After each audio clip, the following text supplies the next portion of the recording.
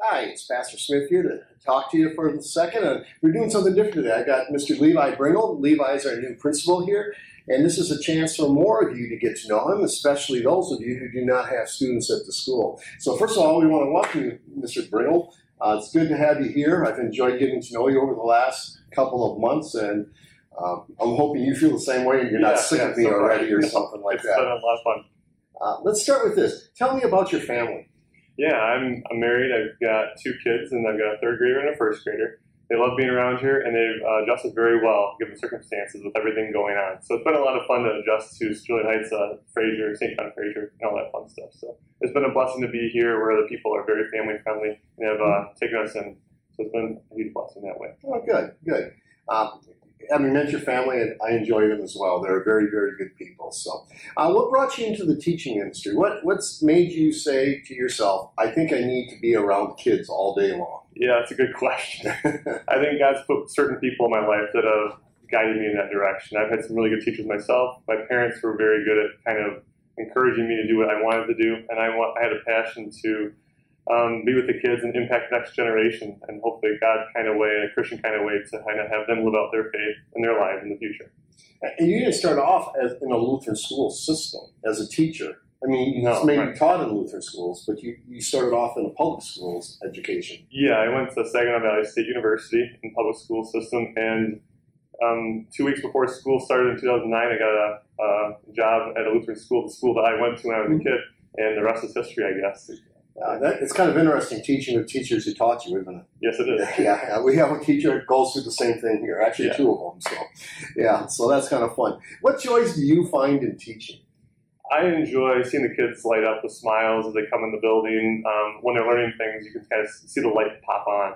That's really neat too. And then seeing how they see the world. The kids are so positive, and they see the world in such a positive way, and they know they can change the world in a positive way. And I think as you get older, sometimes you miss that. So working with the kids kind of keeps me young in that kind of aspect. The optimism is fun, isn't it? Yes. Yeah. It's kind of, if they conceive of it, it must be true and possible. Exactly. Yeah, I know. That is so much fun. What's your favorite subject to teach to the kids? History. History, okay.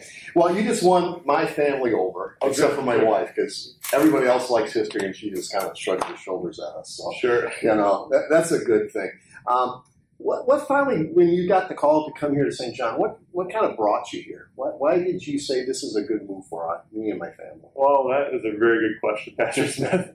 With everything going on, we weren't sure if it was going to be a good move or not, and we prayed a lot. We had a lot of people kind of helping us with those directions and the guidance there. But I think the Holy Spirit just told us that it was time to come to St. John, and with the family atmosphere and the pastors and the teachers and the groups here, we felt like this was a good move for us and our family to kind of hopefully make an impact here at St. John, hopefully like we did at Trinity up in Reeves. So it's a Holy Spirit thing for sure. Yeah, it's kind of funny how that works, isn't it? I had told my congregation, the Sunday I got the call, before I got the call, I told my congregation, I'm here to stay, I'm not leaving. And then that afternoon, I got the call to St. John's, And so God does some strange things along the line. And you never know what God's going to do. So we rejoice in that. I guess as we start to wrap this up, because people are going to want to sit here and listen to you and I banter for the next 20 minutes, what else would you like the people who are watching, the congregation members, a lot of school families have met you, but a lot of our other members have not. So what would you like to tell them?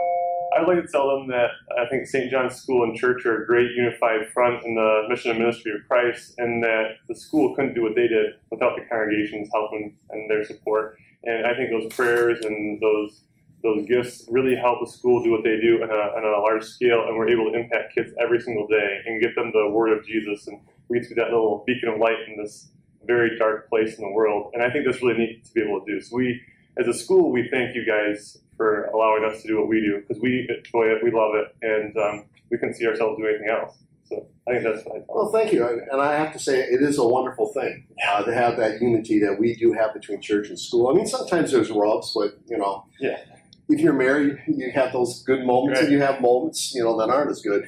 But, this is the joy we have in this place. So this is a brief introduction to Mr. Levi Bringold, and I'm enthused to have him here.